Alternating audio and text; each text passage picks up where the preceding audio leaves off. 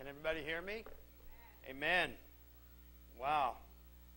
What a wonderful time in the presence of God to know Him and to be known by Him. And it's exciting. Things are happening in our place up north, just a few hours from here. God is just touching our community and stirring it up. And I like stirring stuff up and stir it up and then say bye. It's time to go somewhere else. No, God is working. Our little sanctuary there is beginning to fill up and with many different lives from many different walks of life, and we're excited for those lives that are being touched. We're being watched on 13 nations around the world through the YouTube stuff that we do, and it's exciting. I told you last time I was here, we planted a new church in Mindanao, in the city of Cagayan de Oro, Pilgrim Congregational Church of Cagayan de Oro. And the first 3 weeks that they were open, 32 people got saved. And so we're really excited about that. And we were able to send some money to purchase a piece of property. And things are getting good all over the world. There's a team there right now, and they just had a wonderful women's conference. And so you pray for us as God will continue to just open doors and do what God wants to do. This evening, if I read correctly what the theme was for this month, I'm trying to be close to it. My theme tonight is loving God and serving man. Loving God and serving man. And what I want to say to you tonight, I want to say in 3 stages. Stage 1, 2, and 3.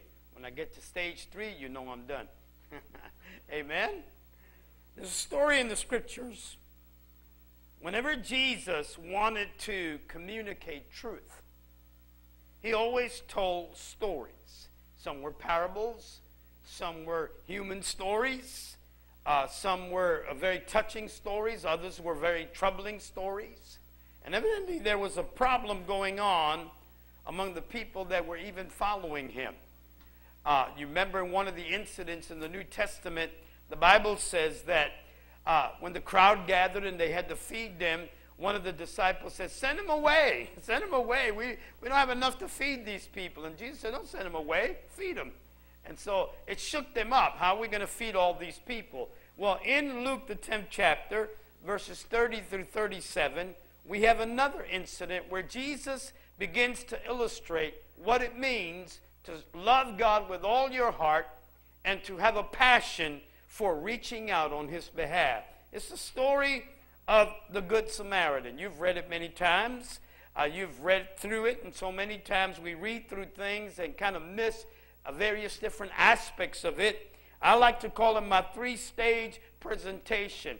Let's start at verse 30. Then Jesus answered and said, a certain man went down from Jerusalem to Jericho and fell among the thieves, who stripped him of his clothing, wounded him, and departed, leaving him half dead. The story opens up as a man is leaving Jerusalem. Jerusalem, which is the city of God, if you will. Jerusalem, the place where you went to worship God. The place where, and he might have been one of the pilgrims that had gone up for the mighty celebration. For they had many celebrations that went on in Jerusalem. 4 times a year, all the men in Israel had to gather in Jerusalem to worship God. And this might have been one of those occasions. And then the Bible tells us that as he went down, it's significant that it says down, because Jerusalem is high up in the mountain and Jericho was way down in the valley. As he left this particular city, the Bible doesn't tell us what kind of man he was. The Bible doesn't tell us if he was a Jewish man, a Samaritan man, if he was an African man, if he was a European man. The Bible just says a certain man. And this man went down from Jerusalem to Jericho. He might have been traveling home. Nobody really knows. And then he had an event happen to him that would forever change his life. We all have events like that, things that happen into our lives that revolutionize our lives, that change our lives, that cause us to view life different than we've ever viewed it before. One moment you're going in one direction, and the next thing you know, your whole world is kind of tossed up, and you don't realize, what in the world has happened? How come this has happened at this particular time? The Bible says that he fell among the thieves. Somehow, as he's going across, and if you know anything at all about that region of the world, the hills were always full of thieves. The hills were full of people just waiting for the travelers, because there was always an exchange of money going on between cities and caravans carrying money and all of that. He fell among the thieves. What a terrible thing to fall into despair.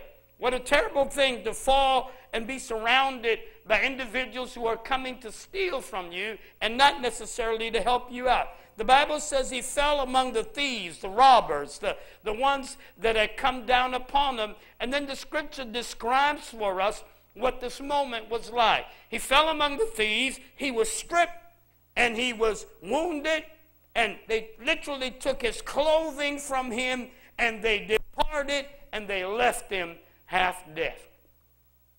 We've all met individuals like that, who have, for whatever reason, have come into situations that they were successful one moment, and the next moment, the bottom is falling out, and there's nothing left to stand on. He couldn't have anticipated this. It just simply, the Bible says, it came upon him, and they left him half dead. The world is full of individuals or incidents that would like to leave us half dead. Even if we've been walking with God and talking with God and enjoying the presence of God, it seems that we could be walking on the highway of God, and the next thing we could be laying on the highway of God, wounded by life. But life has a way sometimes of bringing deep wounds, bringing severe wounds. The Bible says that, he was just left there half dead. You could imagine him laying there bleeding half to death on the roadside, wondering, is anybody going to come along and take an interest in me? Am I going to die out here, out in this road leading nowhere, if you will? Isn't there anybody that's going to come by and touch my life? All these things that come through your life. Who's going to help me through this tragedy? Who's going to see me through the event that's happened in my life? Over 43 years of ministry, I have watched people go through many devastation. Some that have lost their homes with fires, others that have lost children that have died from diseases or car accidents. I prayed with many parents, and I prayed with many mothers and fathers concerning different situations that have come into their life. And who could have imagined that it would happen to them? And often the question is raised, why did this happen to me? It is a question that cannot be answered. It is a question that only sovereignty knows. He is a sovereign God, and he knows exactly what he's going to do in that moment in your history. Now, somehow, when I look at this story, the scripture says this in verse 31, and now by chance. It seems almost a phrase out of place. Now by chance. Well, we know from reading the scripture that nothing happens by chance. But it's choice of words. Now by chance. It's just like, it never should have happened this way. These people that he's going to encounter probably would have never been on that road had it not been for the sovereignty of God that ordained that certain people would come into the life of this man.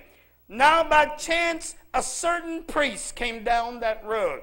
Now notice what it says. And he saw him, and he passed by on the other side. Came by, this man that had just left Jerusalem. Somebody said or translated it as the high priest. The one that had just been in Jerusalem, in the temple, worshiping God, loving God, telling God how much God was to him and how much he loved God, making sacrifices. And the Bible said he came upon this man and he saw him. When he saw him, the implication is that, he's looking at this man. He's broken, he's bruised, he's bleeding. He needs help. He needs for somebody to reach out. We used to sing the song, they poured in the oil and the wine, the kind that restoreth thy soul. They saw him laying on the Jericho road, and they poured in the oil and the wine. But here was this religious man, a leader of Israel, one who should have had much compassion in his heart. When I think about this man, I think about some of the ministries that I know and you are aware and I am aware, who have no compassion for the broken. They can only perceive what is going on in their world. I think we've allowed ourselves, especially in the Western world, to become so mighty and so religious, if you will, that we can identify with brokenness. We can see it, we can observe it, but somehow we don't want to dirty our hands with that. Oh, it's one thing to preach that God is a God of compassion. It is another thing to engage in the act of compassion. The religious leader of a nation, the one who should have set the example, the one who should have said, let me get down here. It doesn't matter that my high priest garments are getting bloody and dirty. Let me put you on my animal and carry you. But the Bible says when he saw him, he perceived him. He understood what his situation is. And yet the Bible says he passed by on the other side.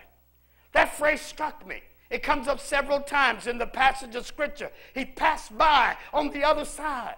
How could you look at a broken humanity and pass by on the other side and call yourself a leader in the body of Christ? I've seen it many times where people were more concerned to elevate themselves and not identify with brokenness. Hello? Not identify with the needs that are around. Unconcerned, send them somewhere else. Let somebody else take care of them. We don't want our pews dirty. Hello? I remember when I went to California and I preached in a church. It was a beautiful church. Nice, comfort. And later on I was told that the reason that the children from the projects were no longer welcome there was because they didn't behave in church. They ran buses to get these kids to come in. What do you expect from kids in the project that don't go to church, never been in church, been cursed at all their lives, been slapped around, been smacked down, been made to feel like nothing, and then you bring them into this house of God and you expect them to sit like your little religious children. Hello? And so you know what? They stopped running the buses and sold the buses so they wouldn't have to identify with these children. You know what happened? God gave us a heart and a passion for those kids. We went into that project. We went on their property. We used their facility. In fact, they supplied all the material for us when they knew we were going in. And we taught those kids for nearly 1 year. And for 1 year, not one single crime took place in that project because we brought the presence of God to them. We weren't hiding from them in our four walls. They passed by on the other side. We have too many leaders today who are passing by on the other side. They want the clean crowd. The giving crowd. Hello? The crowd that's going to make them look good. Don't let them sit in the front. Sit them in the back. They're dirty. They're unclean. They're unkept. Now, the Bible also goes on to say, he passed by on the other side. Look at verse 32.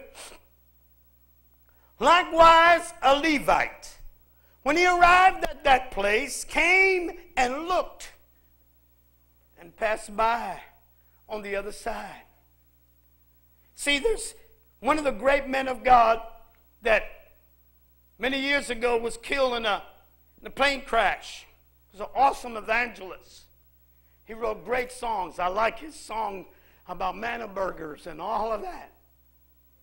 Keith Green was probably one of the most loving men that you could have ever met. He was a soul winner. He was a great musician, wrote great music, and gave most of it away. He wasn't out to get a buck from somebody. He was, how can I touch your life? How can I impact your life? How can my music make a difference in your life? The Levite, the celebrator, the man who had just come from the temple of God, worshiping and praising and jumping and doing whatever the Israelis did to worship God. Here was a celebrator of God who should have been full of compassion of God, but somehow, when he looked upon this man, I don't want to get my choir robe dirty. Don't want no blood spots on my choir robe. They might not be able to get it out. So much arrogance that goes on in the body of Christ once you get a little bit of success. When they were known, unknown, in the back hills of somewhere, when nobody knew them, and they were just happy playing their little piano in church and barely could write a song or two, now they become so mighty and powerful that they don't have time for the broken. They don't have time to stop. They don't have time to recollect what it was like to be on the other side. Hello? You pass by on the other side. How could that be? You're a lover of God. You're a celebrator of God. But how can you miss the greatest blessing of your life? You pass by on the other side. I think we have too much passing by on the other side in the body of Christ. I think we have a lot of stuff that, I remember once preaching in a church, a large church, good friend of mine's. And I preached in his church, and I told it from his pulpit. I said, look at you, how successful you are. This massive, beautiful sanctuary. You're sitting, your pews are so padded you could almost fall asleep on them. You're driving all these high-powered cars, and you got great success. But how many of you remember when you were in the ghetto, living in the projects, and you had nothing, and you had to stand in line in some soup line to be able, I was selling it that morning, and you could see it in their faces. I said, some of you have your beautiful cars, and you drove to church with empty cars right by the projects that you came out of. Hello? Brokenness. That's why I like going on the mission field. Ask Dr. Yeager what it's like to look in the face of a little boy, a little girl. It just breaks your heart. You want to give away everything you have to be able to touch their lives and to make a difference. I believe the body of Christ has to stop passing by the other side. We've had too much passing by on the other side. Too much of thinking only of how can we be successful and be known, and not enough humility, not enough brokenness, not enough touching human lives, not enough of reaching. We expect them to come to us, but are we going to them? This church that I was telling you about, very great, powerful church. This pastor, he was pastoring in this community, a large college community, and he actually was kicked out of one church because his Sunday school got bigger than the morning service. So they asked him to leave. So he went across town with 6 people, mostly his family. He rented a little storefront, rat infested, had to clean it up, little heater, if you will. Yeah, remember the little heaters? Yeah. And they went in there, and he began to preach the gospel. And 6 turned to 12, and 12 turned to 20, and 20 turned to 100. They were able to build a small sanctuary and worship in that. He started a daycare in that little storefront right across the street from the projects. He never forgot where he came from. In fact, daycare during the day, church service at night, it worked perfect.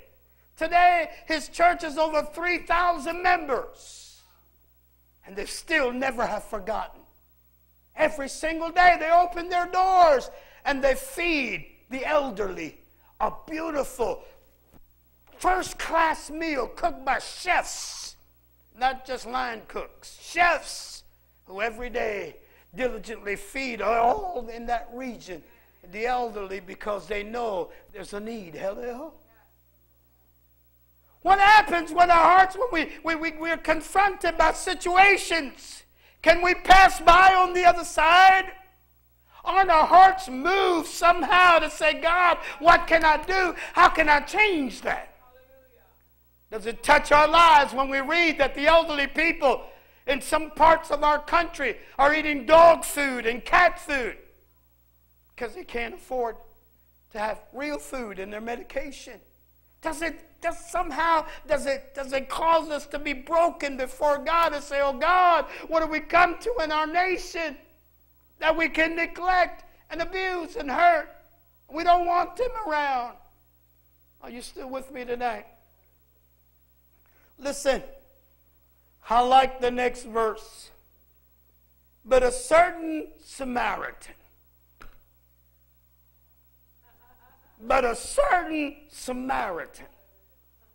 What did the woman say in John 4:9? Then saith the woman of Samaria unto him, to Jesus, how is it that thou, being a Jew, hast drink of me, which am a woman of Samaria? Number one, for the Jews have no dealings with Samaritans.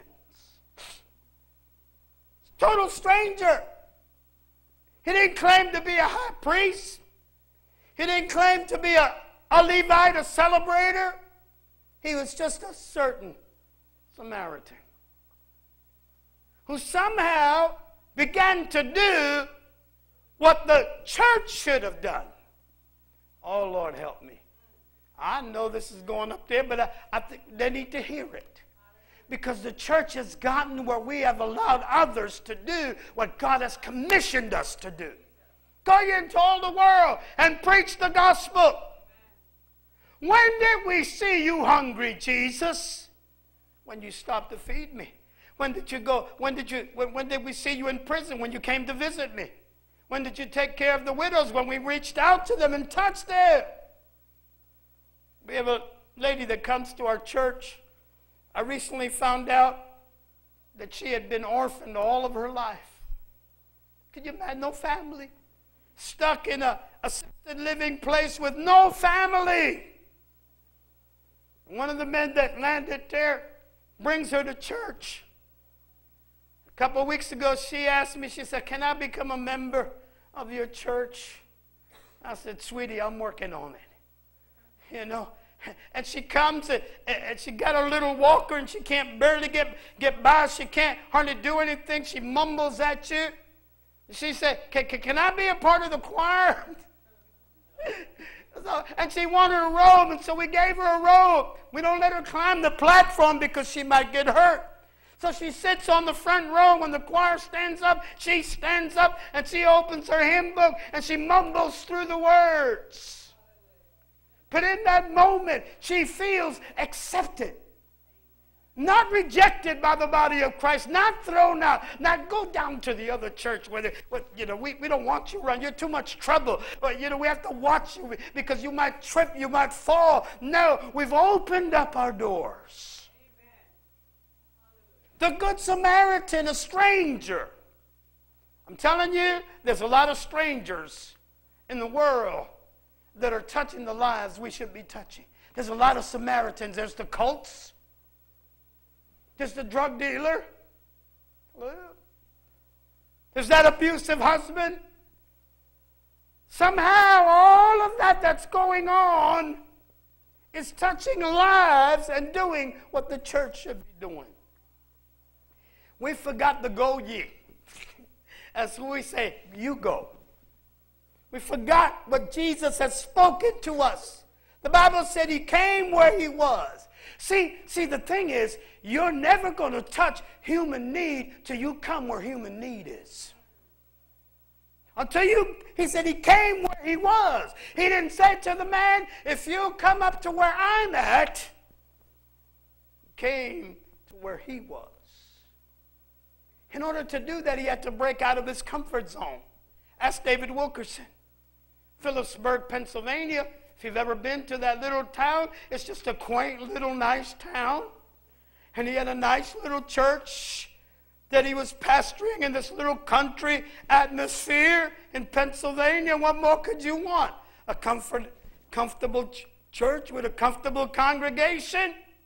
And God throws that newspaper in his face. And he reads about these boys in New York City that had just beat a paraplegic to death. He could have closed that. He said, that's over there in New York City. Why should I get involved? Why should I even think about that? That's so many hundreds of miles from where I live. But no, he got in his automobile and he made his way to New York City. In fact, he was thrown out of the courtroom when he marched into the courtroom with his Bible. They thought he had a gun inside there, and the police just surrounded him, and it made the newspapers of New York City. Preacher comes, waving his Bible and preaching Jesus to these young men that were facing death. That is how Teen Challenge started. I remember him telling how when God was moving in his life tremendously, just like Catherine Coleman, he said busloads of people used to come to Phillipsburg, busloads, for his miracle services. He would pray and all kinds of, he said, and then one time in New York City, he was up on a rooftop overlooking the city. And when he got up on that rooftop, he found an addict who had overdosed on drugs. He still had the needle in his arm, and he was as dead as a doornail. And it changed his whole entire ministry. From that point on, that became his mission. How many addicts can I rescue? How many addicts can I... he could have run back to Phillipsburg. He said, but I'm doing good. I'm doing my crusades. Crowds are coming from everywhere. But he was the good Samaritan that said, I see more than I need to see. Sometimes God lets you see more than you think you need to see in order to get you motivated. What's going to motivate the body of Christ? He came where he was. Can't hide in our facilities. To go where they're at. I happened to had the privilege of preaching in maximum security in the Philippines in a prison. We baptized in that prison 35 prisoners, giving their hearts to Christ and wanted to be baptized. We started a Bible school in that prison. We send them special T-shirts that said Angel Perez Ministry Bible School Student. And only the ones that had that T-shirt could come to that class. They asked for it. They asked the warden if they could have a Bible school. We supplied what they needed because their hearts were crying out. I have a little note. I still got it. I'm going to frame it. It was given to me by one of those prisoners. He said, sir, can you help us? We don't have access to soap to wash ourselves. Can you see that we get some bars of soap? Immediately we mobilized and got them all kinds of soap so they could wash. Their prisons were not like our prisons. Some of those prisoners had to wear the same clothes they went into prison till they got out of prison. It was the most pitiful prison I've ever been in my life. All they were asking for was a little bit of soap. How could you not be moved? How could that not break your heart to want to go out and touch that? He said, he came where he was. You won't see those kinds of needs in our sanctuary. You won't see those kinds of needs in our high-powered churches. You won't see those kinds of needs until you get out of the sanctuary and hit the brick. That's what the great ministry in Los Angeles is all about. They've hit the bricks. They're touching the lives of people that nobody else is touching. They're going down into areas where nobody else dares to go. I remember the old bishop in New York City invited some preachers once to come to Harlem, to the soul-saving station for the nations. He said, y'all come on Friday night. That's the hot night. You had to know the bishop.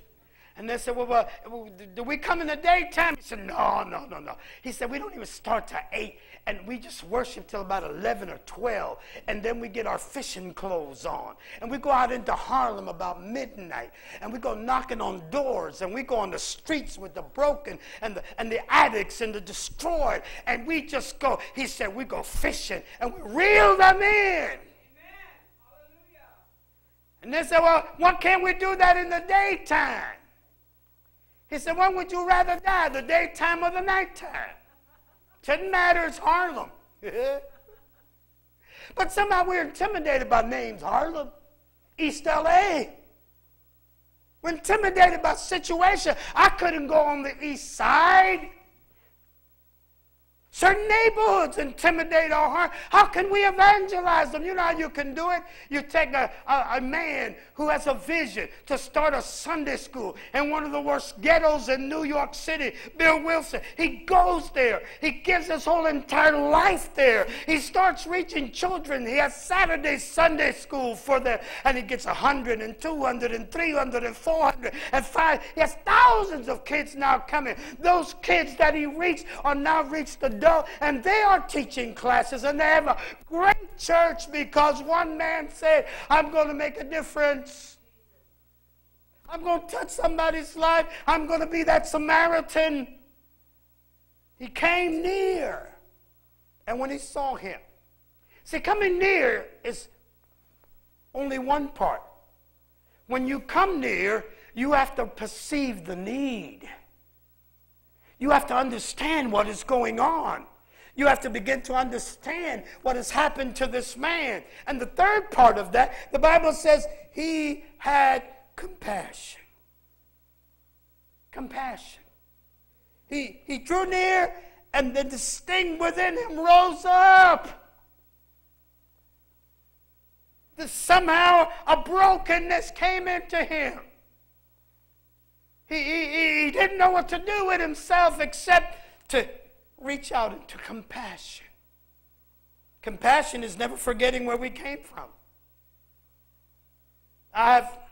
In the last years of my ministry, I've spent a lot of time with addicts and working with addicts and alcoholics and being a counselor and doing all of those things and having seminars. And I keep being reminded, don't ever forget where you came from, boy. Came from the South Bronx, strung out on drugs, broken. Your life was going nowhere. They told you would die in a heroin addict. But now 43 years later, I've been free. God has kept me free. And God is always reminding me, don't ever forget the price of freedom. What it feels like to be free. What it feels like to lay down and not worry that somebody's going to kick your door in and take you off to prison. Don't ever forget that feeling.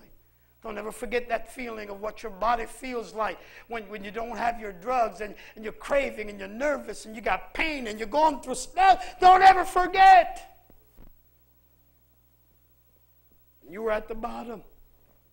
Compassion. I told you several years ago when I came with a little boy.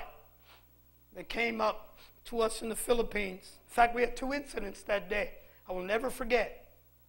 The one lady, there was this one young lady, she was about 12 or 13 years old. Beautiful Filipino teenager with raggedy clothes. Barely enough clothes to cover her body. Living under a cardboard box. And we got there with the food to feed them. They were all ready to eat. That was where I had my incident with the little boy that kept sneaking up on me. See, broken people, they sneak up on you because they're afraid you're going to reject them.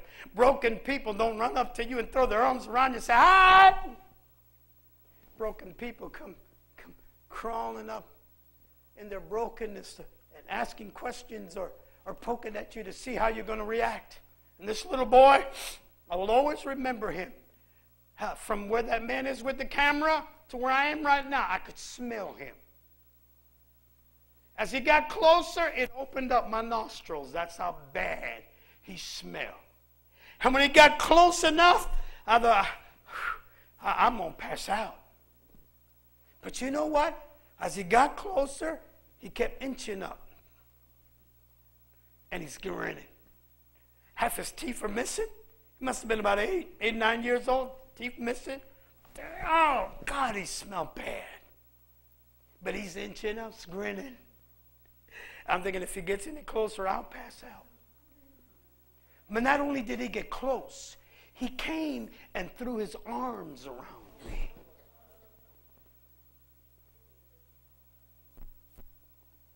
Angel, do you love Jesus? Oh, Lord, you know I love you. Thou knowest that I love you.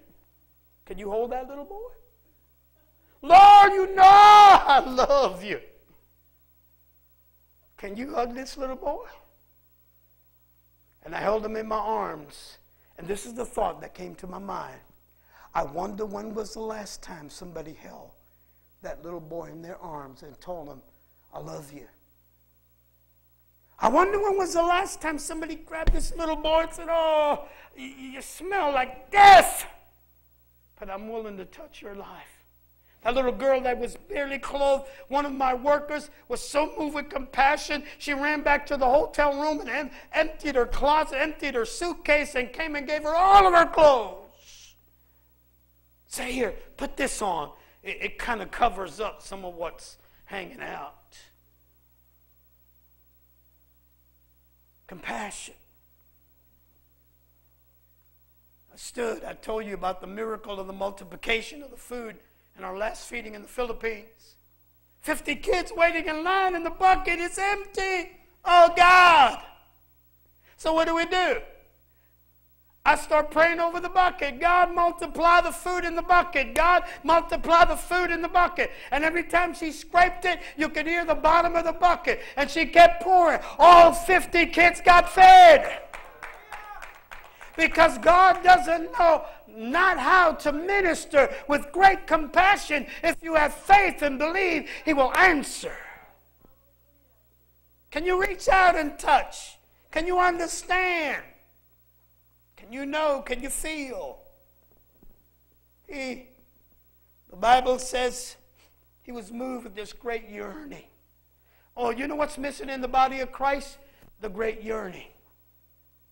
The great yearning to see our altars full, not of the same church people every week, but the great yearning to see our altars full of broken lives. Lives that nobody cared for. Lives that people are despising. But somehow the body of Christ is saying, come.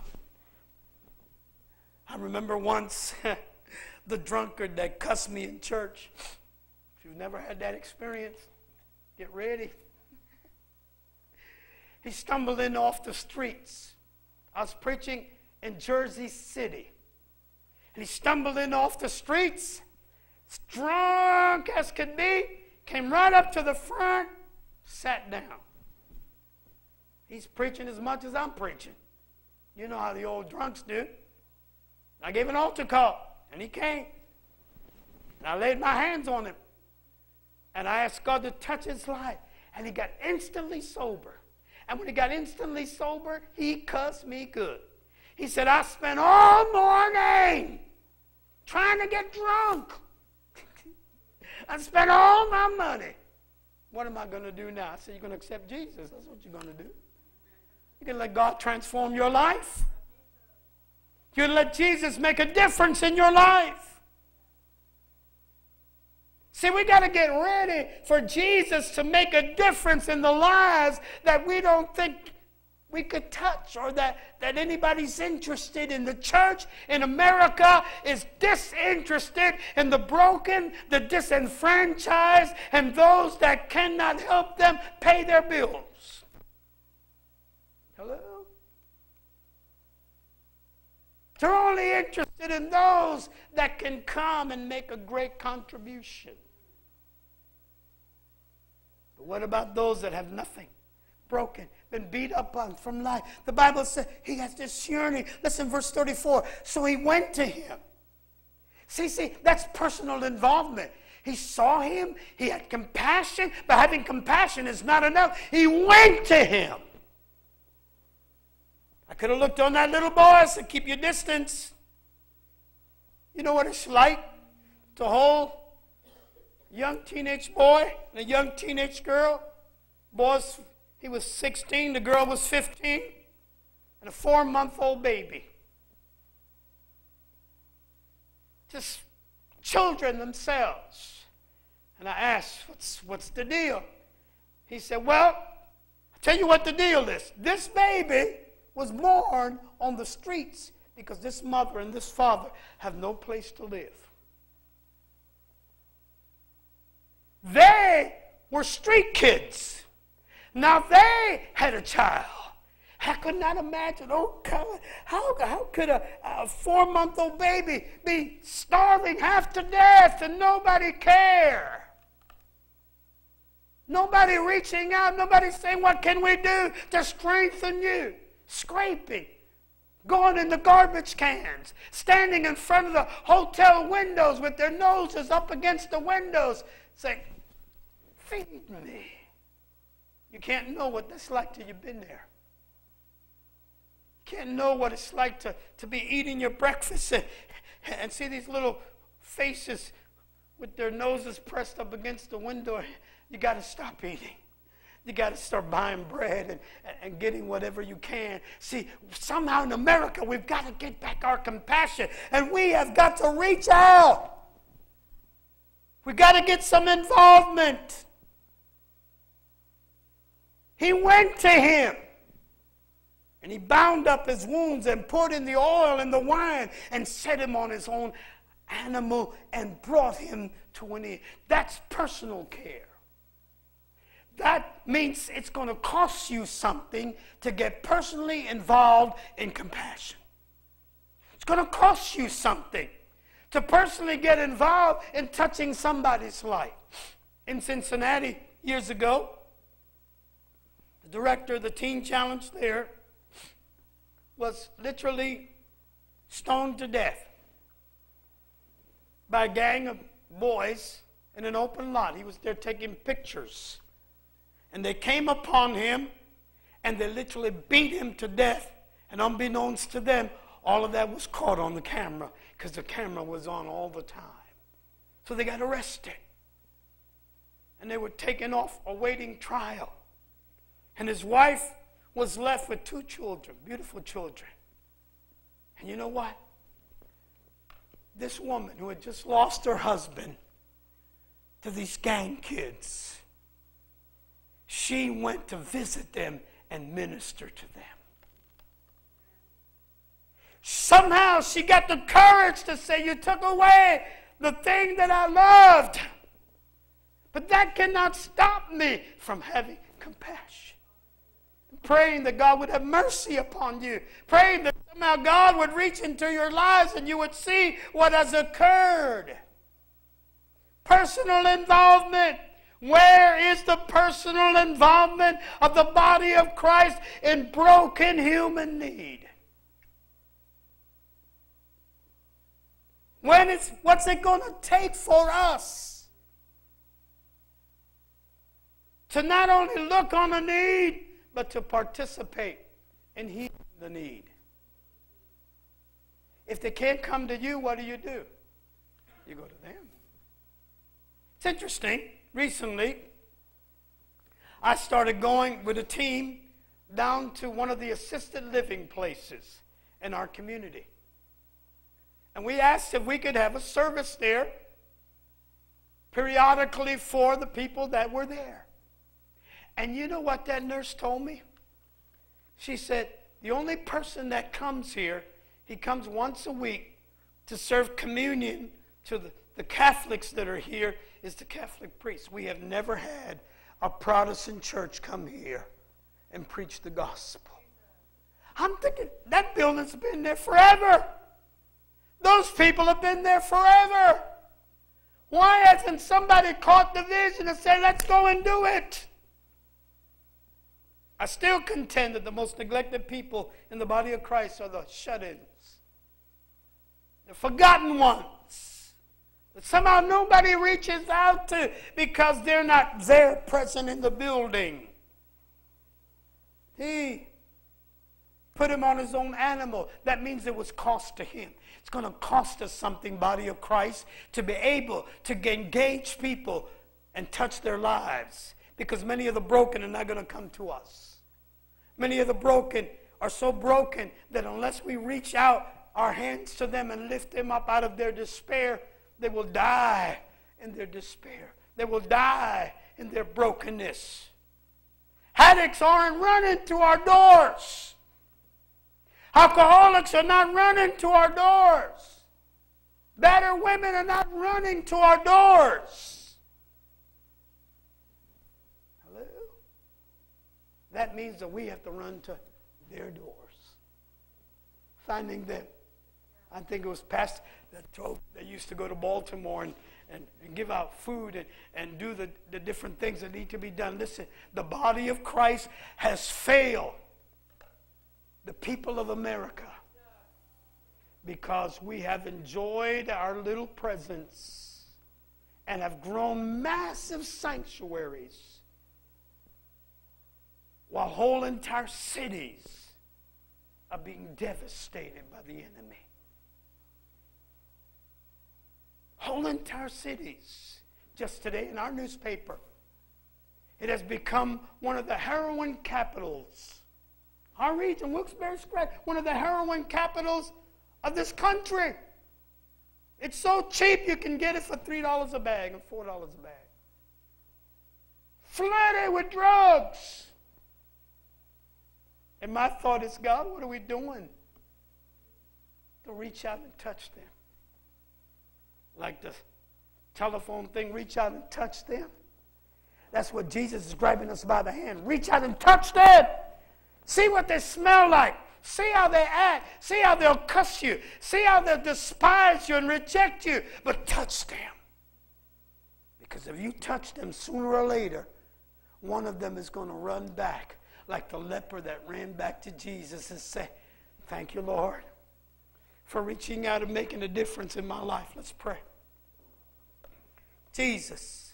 Oh God. Father, tonight, we don't want to be a good feel church. We don't want to be a church that's consumed with ourselves. We want to be a church that is consumed by human need. Open our eyes, Lord, not only that we may see Jesus, but we may see the condition of our cities, the condition of our neighborhoods, the condition of our neighbors, the condition of the elderly, the condition of the sick, the condition of those that are broken by life. Tonight, teach us a new level of compassion, Jesus. We would step out of our world into that broken world. Lord, those that are watching and listening to my voice, I pray that a deep conviction would fall upon them and they would be motivated to move outside the sanctuary to where human need is all around them. I thank you for those that are gathered here. I pray that the Holy Spirit would touch their lives. I pray that in this moment, each one of us would pray, Father, for a touch of your compassion, for a move of your Holy Spirit within us. God, mold us and break us and do whatever it takes. We want to be like Jesus, who took time, Lord, to pray with the lepers, who took time to raise the child from the dead for the widowed mother, who took time for people. May we make people more important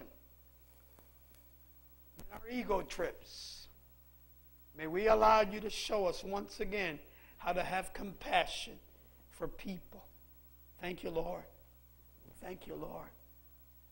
You need to ask him that tonight. God, reveal your hand of compassion to us. Father, we pray these things in Jesus' name. Amen. Amen.